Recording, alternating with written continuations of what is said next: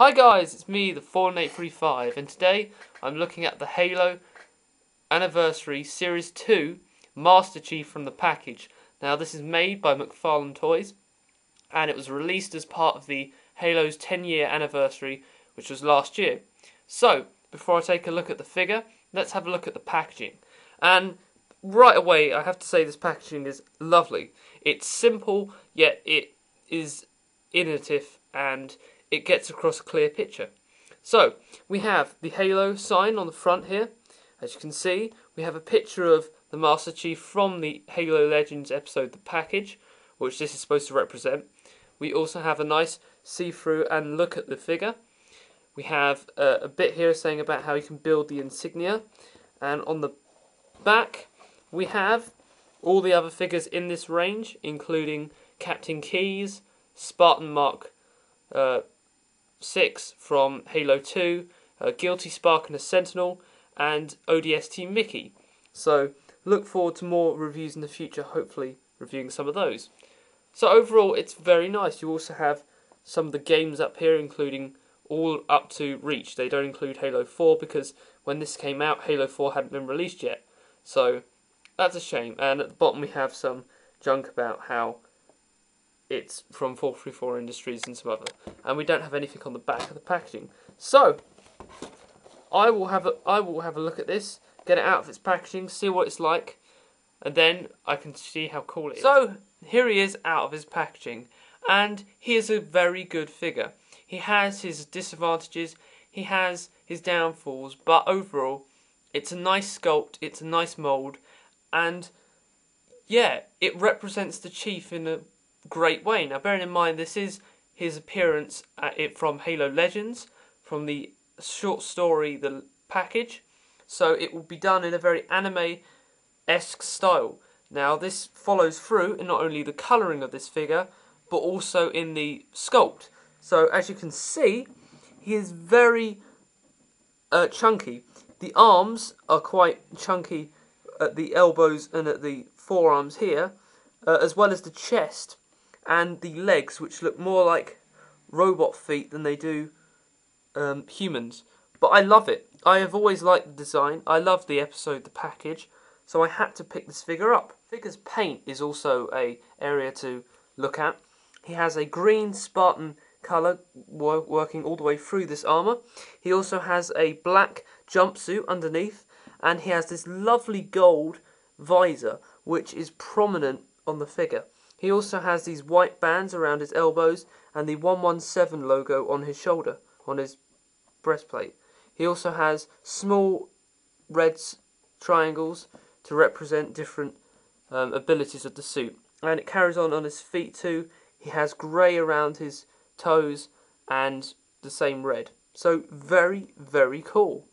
Now his accessories is one assault rifle, like so. And as you can see, it does include a peg, which does allow it to be pegged onto the side of his legs, such as that, and also the other side. Again, great back detailing. It's just amazing.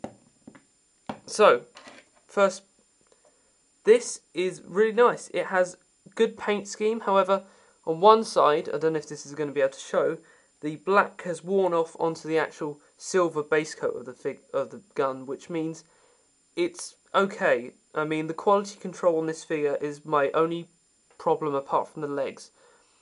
I feel that Mcfarlane could have done better.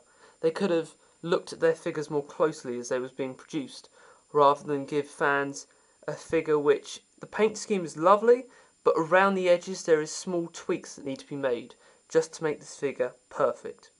So, he also includes a grenade, which you can see held in his hand like so, and the grenade can also be used, the peg which the gun has, to be pegged onto his legs like so.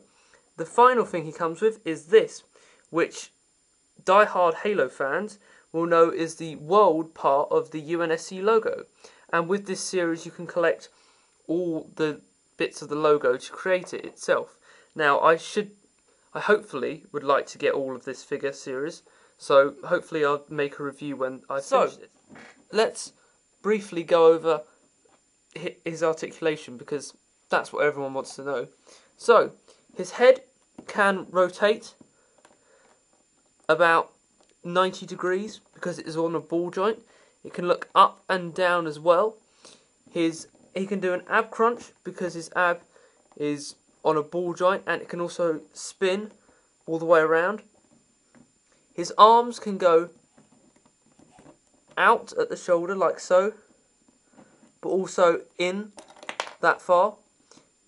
His elbows can twist 360 degrees around, and his hands can also twist 360 degrees around and move up and down like so, and in and out, which is really cool. His legs, however, are the problem for this figure, which I feel.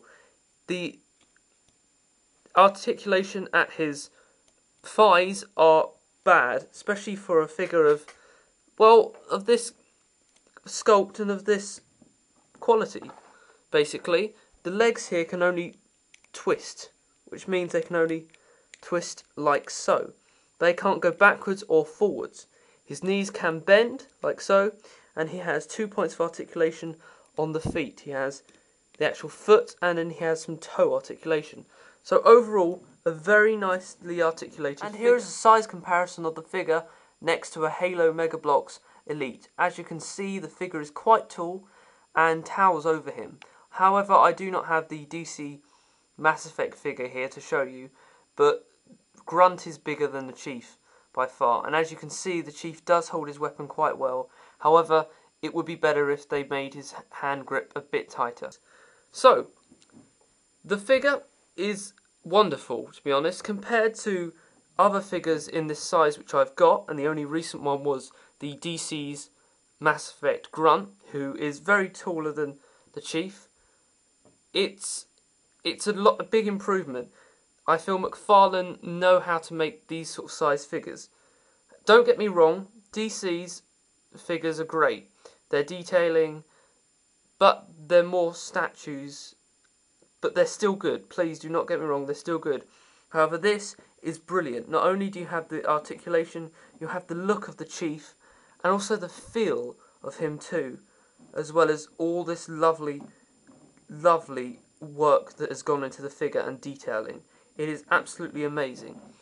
Now, there is one other problem, which I'm sure you've seen already, and it's that many of the joints on this figure are loose, such as this. His leg here is very loose. Now, what does this mean? It means whenever you stand him, he has the ability to fall over. You see he's quite wobbly because of this foot here. Nothing else in the figure is too thing. This is quite loose, and so is the shoulder. However, that doesn't really matter because they're stiff enough to actually use their purpose, which is to hold the gun. However, this foot is where the problem comes. Because the foot can't support the rest of the figure, it makes the figure fall over from time to time if you don't have him in the right pose. So that is the only other gripe I have with this figure. So overall, really nice. Would I recommend it? Yes, if you're a Halo fan, get the figure. It's definitely worth getting. If you're a fan of Master Chief, get it. If you're a fan of Halo Legends and the episode that he comes from, get it. And generally, if you're a fan of a good action figure in this size, then I recommend get it. So, I have been the 4835. Thank you for watching, and I'll see you next time.